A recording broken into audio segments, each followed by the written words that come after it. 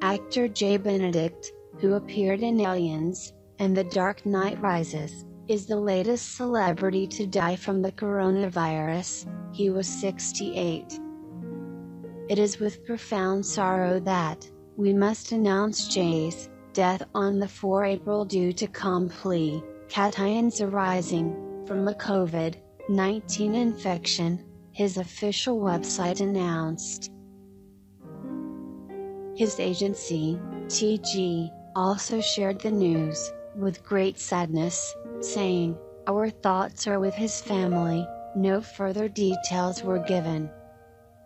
Benedict appeared in a number of major movies, including as Newt's father in James Cameron's Aliens, and as Rich Twit in the final film of Christopher Nolan's Batman trilogy, The Dark Knight Rises, IMDb shows.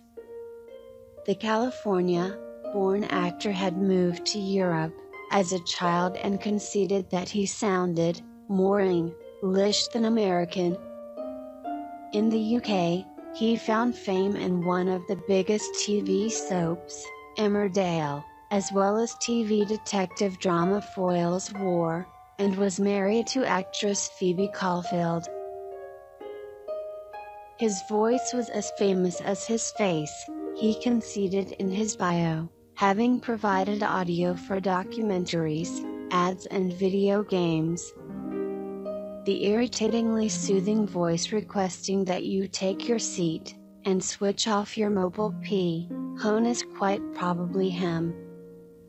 So now you know who to blame, his bio said of his voice, overwork in announcements.